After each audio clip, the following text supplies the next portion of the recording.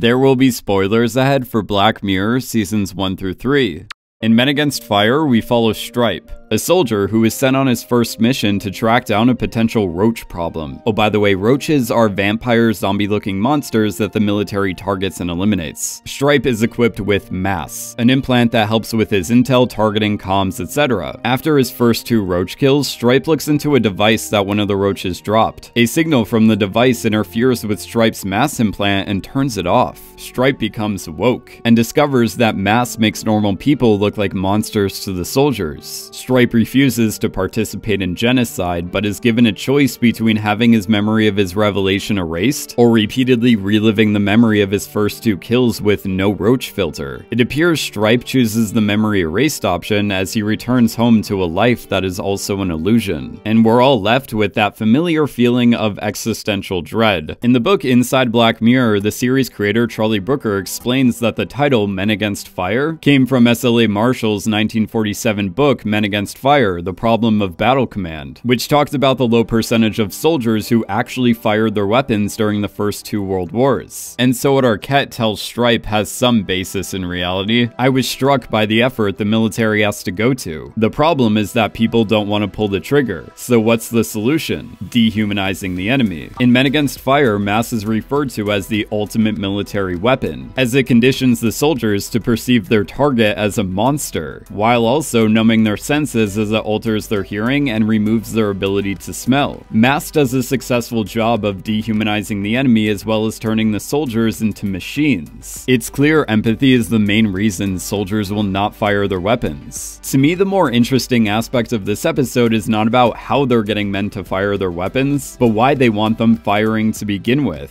First, let's examine the video of Stripe signing up for the MASS implant. It's never said how old Stripe is, but based on his overall attitude, clothing, and vernacular with the usage of the word dope, we can safely assume Stripe is young and naive. Stripe refers to the contract as a whole essay and clearly didn't read it. Stripe is a representation of young, agreeable army recruits without direction, recruits who don't understand the full extent of what they're signing up for. I don't know exactly how Stripe ended up in that room. Maybe it's his country letting the price of college tuition skyrocket to an obscene amount, in order to financially ruin Stripe and his entire generation by convincing them to sign onto a debt the size of Alaska the second they turn 18. Then the government presents a solution to the problem they caused by offering to pay for his generation's unresolvable student loans with mind-numbingly high interest rates by simply joining the military and becoming another cog in the machine to aid in a war they don't fully understand. But then again, that's just conjecture. Also, sorry for the run-on sentences, I couldn't afford a higher education. Regardless, the subtext of this scene is that the military is preying on the young and naive. It's clear Stripe had no idea what he was agreeing to. He was as clueless as we all are when we check the box for the terms of service agreement on any social media site. If they do a good job in the field, MASS gives the soldiers sexual experiences during sleep.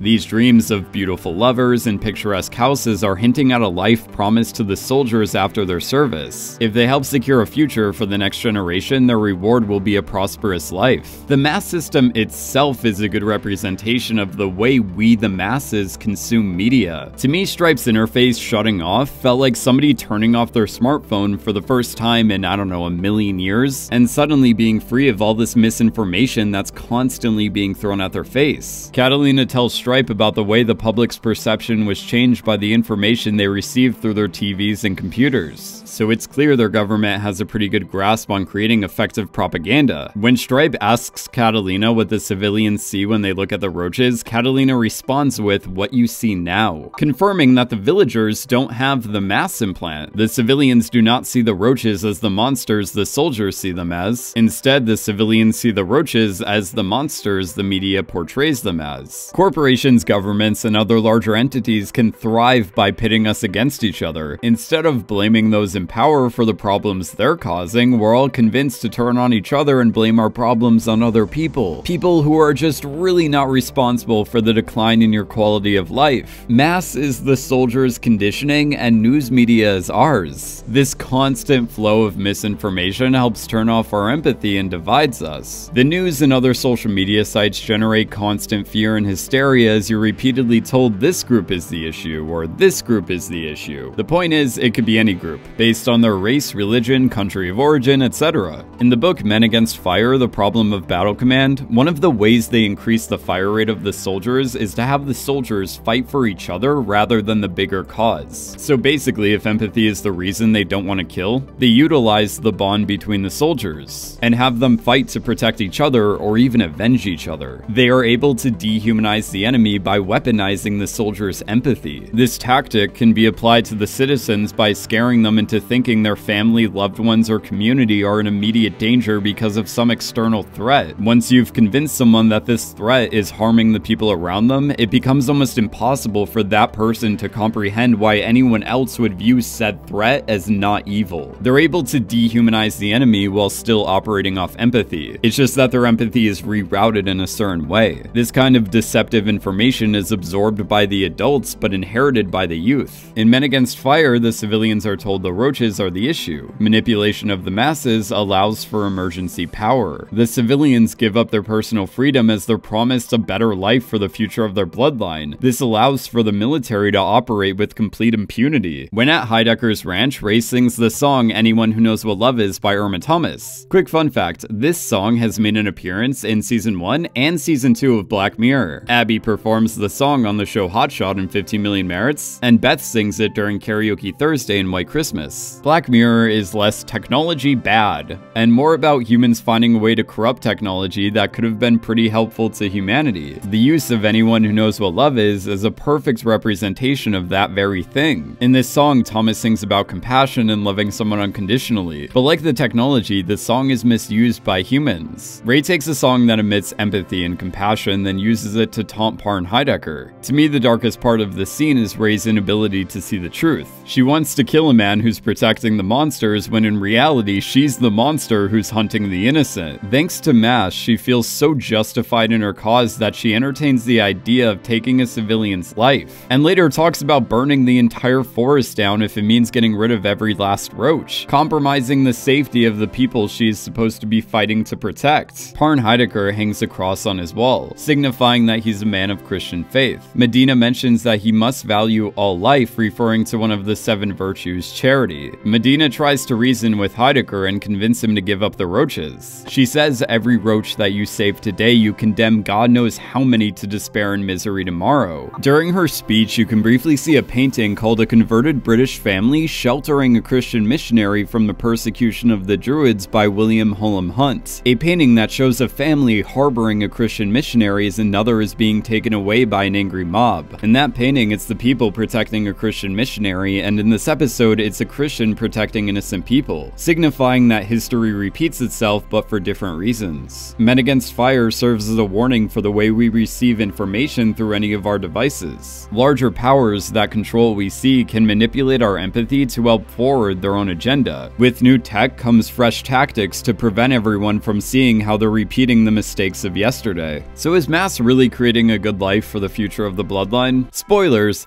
it's not. Arquette mentions humans are generally empathetic and the villagers won't do the job of killing the roaches. By that logic, if Mass wasn't around and there was no military presence, the civilians would have a better chance of coexisting with the roaches. The roaches wouldn't be an issue if they weren't ostracized by their society. The crime is a byproduct of the military hunting them down. The roaches have to steal from the villagers as a means of survival. The villagers look to the military for help against the roaches, but the roaches wouldn't be a problem if the military wasn't targeting them in the first place. The profitability of war is something hinted at throughout the episode. We witness what appears to be a military-industrial complex. Besides the mass system, the soldiers are given advanced equipment like the boomer, translators, and drones. The military also has nice state-of-the-art facilities with coffee and stuff. This is juxtaposed with Herfalls and Parn Heidecker's ranch looking straight out of the 1800s. The roaches are having to scavenge through a housing project that's been empty since the war. dang, really seems like that housing project would have been great for the villagers, but sadly it was just another casualty of what appears to be a pointless war. All of the money is clearly going into the military instead of the people who need it, the people who they're supposed to be protecting from a made-up threat. In the book Inside Black Mirror, the director of this episode, Jakob Verbruggen, claims the ending is left up to the audience's interpretation. However, my favorite interpretation of the ending comes from executive producer of the series, Annabelle Jones, who says Stripe has agreed to have his memory of the event wiped and the military have won. Stripe's tear is a hint of him having a sense of this. We intercut Mass's idealized version of the homecoming, white picket fence Americana with the sweetheart on the porch welcoming him home, and the reality of a rundown empty house covered in graffiti. The propaganda, military, and personnel continues. On his way home, Stripe passes a billboard for the Mass system. It displays a picture of a happy family on a nice beach during sunset. The only thing that looks good is the propaganda